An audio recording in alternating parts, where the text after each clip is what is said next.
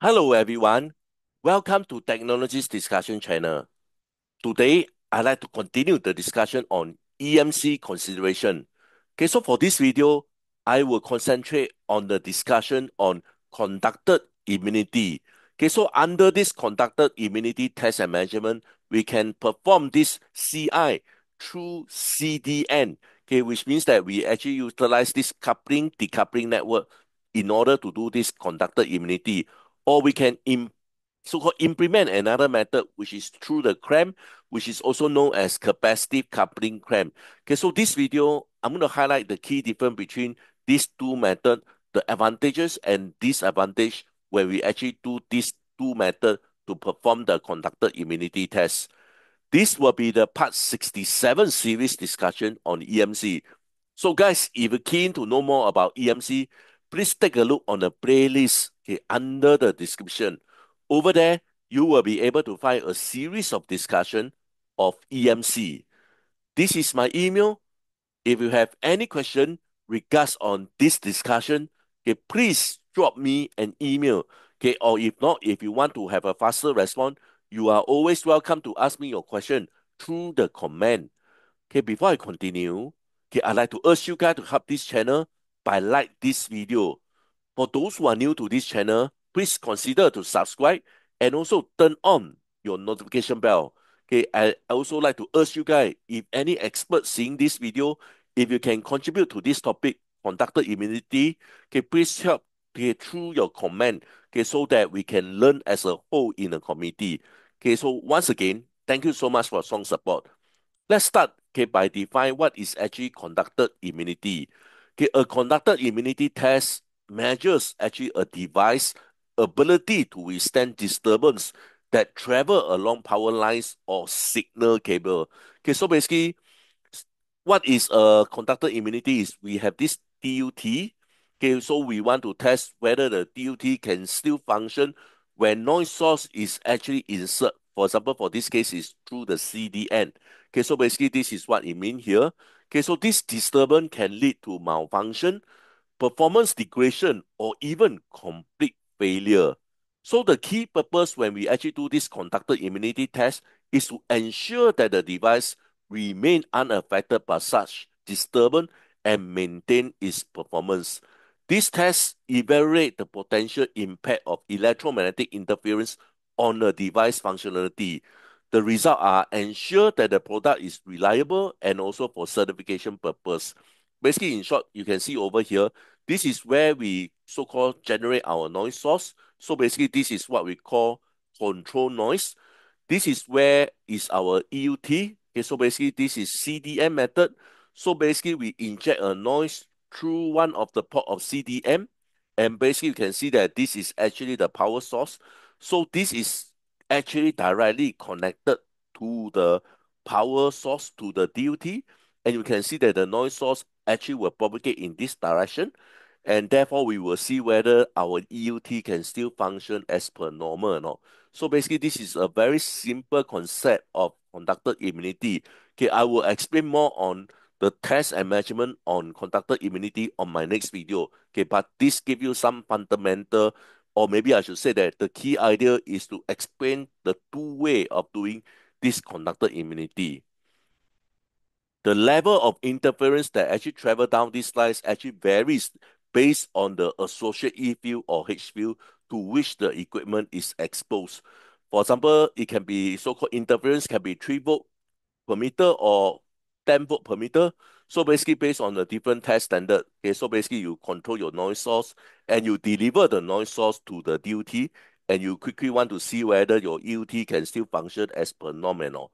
So when we actually test the immunity to conduct RF noise or interference, okay, we have several injection and also test method, okay, which we can be employed.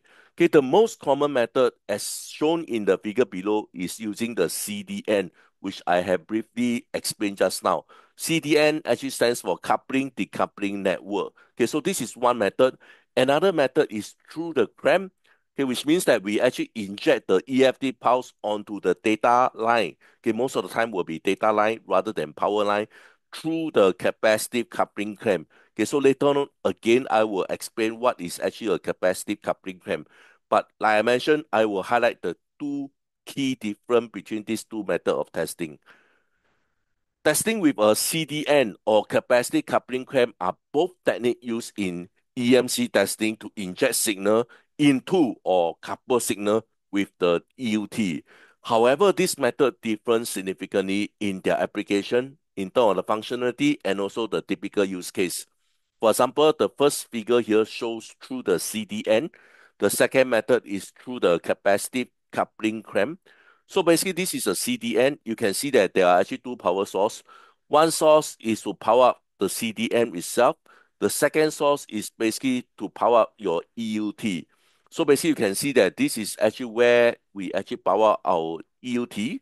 And from here, we can actually set the noise source that will be injected into your EUT power. And we actually do this to ensure that the EM wave actually propagate in certain direction only.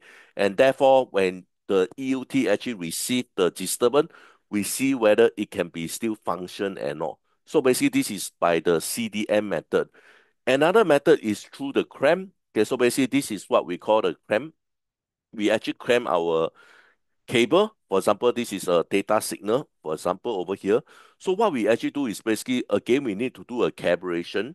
Okay, so we need to do a calibration first before we can do this. Okay, I will discuss a little bit more when we actually go into specific test case here. Let's say over here, I actually do this calibration. Okay, so for example, I have certain RF value. This RF value inject onto the clamp, and the clamp actually do a capacitive coupling. Okay, which means that it's not direct contact with the cable line. They actually couple the noise onto the cable line, and the noise actually will propagate in this direction all the way to the EUT, and we see whether the EUT can still function or not. So basically, you can see that there are actually two key distinct. The first method, which is using the CDN, which means that I actually inject the noise directly onto the cable, and then they actually propagate into towards the direction of your EUT. Another method that I actually do is basically through the capacitive coupling. When I actually do the capacitive coupling, okay, which means that I do not have direct contact to the cable, the signal, the disturbance actually will be propagate towards your EUT, and again, based on that, I will see whether my EUT can still function or not. So basically, these are the two methods. So let's start the discussion, okay, by using this CI via CDN. Okay, so as I mentioned, CDN actually means conduct coupling decoupling network. Okay, so the key purpose of CDN, they are actually used to inject conducted RF disturbance, okay, which is the common mode signal, into cables that is actually connect to the EUT, while ensure that the unwanted signal are not backfeed into the auxiliary equipment or the power source. Okay, so basically this is what I have illustrated. You can imagine that CDN actually insert in between your EUT and also your noise source. You can see that the noise source is actually insert into one port of the CDN. Okay, and again from here you can see that it's actually direct contact to the power source that is actually supply the power to the EUT, and basically the noise source will be following in one direction all the way towards your EUT. Okay, so basically this is by the CDM method, which is illustrated over here. So the key application is to do this conductor immunity test via this standard IEC 61000-4-6.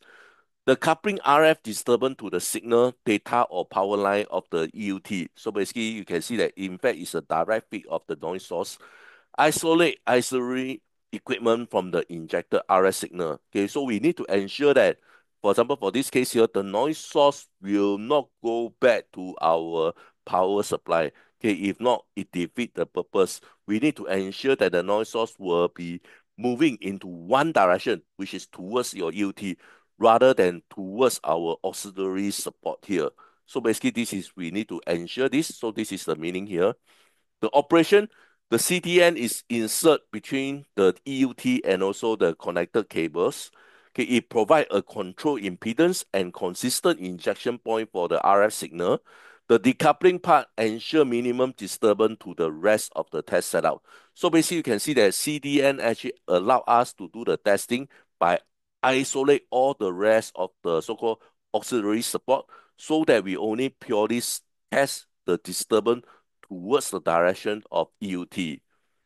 So what is the advantage and disadvantage when we actually do this form of test using CDN?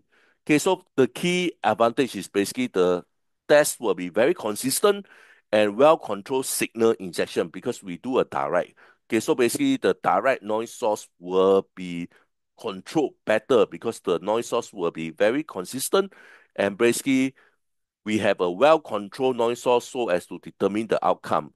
Okay, we actually reduce the variable in the test result, okay, due to the environmental factors and also the cable configuration. Okay, it is easy to set up for certain standardized tests. Okay, so basically this will be the advantage when we actually do this conductor immunity via CDN. As for the limitation, okay, basically they are actually limited to system with specific cable types. For example, that actually match the CDN. Okay, for example, internet cable. Okay, we may not be able to inject directly to the internet cable, or maybe coaxial cable or multiple core cables, which is not that clear, so-called straightforward. For CDM, for example, a power source, then we can easily inject the noise source to the CDM. However, for this kind of supply, okay, which may be a big challenge, it requires a physical interrupt of the cable to insert the CDN. As I mentioned, CDN actually insert in between the noise source and also your EUT. And basically, you need to break off the connection, then you can insert your CDN.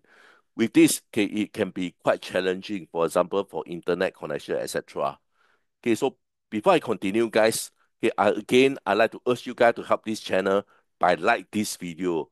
If you have learned something and if you are new to this channel, please consider to subscribe and also turn on your notification bell.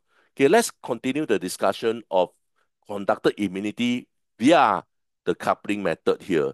Okay, so this is another method which is to use the clamp. Okay, so this clamp method is also known as capacitive coupling clamp. The key purpose, okay, the capacitive coupling clamp is actually used to inject RF signal into the EUT cable in a non-intrusive way, which means that we don't directly touch the cable. Typically for conductor immunity tests, you can imagine that the noise source will be coupled over to the cable itself. So you don't directly inject the RF signal, you actually use the coupling method to inject the noise source. The key application, okay, conductor immunity test will be the same standard, okay, but they do it in another way, which is using the clamp method. Used when actually insert a CDN will be impractical. For example, for shield cable or large setup, which can be very challenging when we actually use a CDM.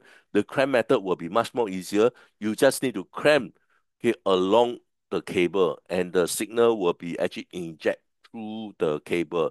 So basically, it's a non-intrusive. You don't need to break the point to insert this clamp method. Operation. The coupling clamp is actually placed around the cable connected to the EUT. Like I mentioned earlier on, you don't need to break the joint. You just couple the noise source into the cable. Okay, it capacitively couple RF disturbance into the cable without direct electrical contact. They works by creating a capacitive between the clamp and also the cable, are allowing RF energy to couple inductively. Okay, so basically I have also discussed how EM wave can be coupled also. So basically this way, we actually couple the noise source onto the cable. Next, okay, let's quickly go through the advantage and also the limitation when we actually do this conductor immunity via the clamp. Okay, so the key advantage is this is non-intrusive. Okay, we don't need to disconnect or interrupt the cable. The noise source just couple over. So this will be very useful for setup with non-standard cable configuration or when CDN cannot be used. It is definitely more flexible and can handle larger cable diameter or multiple cables. As for the limitation, okay, so then it will be less precise because it's not a direct contact as compared to CDM. Okay, so therefore we are going to have some form of variability in coupling efficiency. It actually depends on the cable shield length and the geometry. Okay, the coupling efficiency may need to be calibrated for each test setup to ensure compliance with standard. Okay, so basically, when you actually want to do this clamp, okay, you need to do some calibration so that the amount of energy that is actually coupled over to the cable will be remain the same. So therefore, this can be quite constrained. You need to do a calibration before you actually can perform this conductor immunity using the VR method. Okay, let's come to the last slide for today's video. Okay, summary of the key difference. Okay, so basically you can see that I'm going to do a comparison between CDN and capacitive coupling clamp. Okay, for CDN it's direct. Okay, so therefore when we actually direct, okay, we can also define our impedance. So this will be more accurate. Okay, as for capacitive, it's actually using the capacitive coupling. Okay, which means that under the E field coupling over. Okay, as for cable handling, okay, we require to so-called break the joint and then we need to insert it between them and then we can do it for the CDM method. But for capacitive coupling, okay, so basically they are non-intrusive, okay, which means that you don't need to break the joint, you just need to couple over the energy. The disturbance can actually surround the cable and couple over. Precision, okay, so the for using this CDM, the precision is very high, okay, because it's a direct contact. So basically, we ensure that everything actually will be inject into the power source, for example. So basically, we will have a consistent coupling.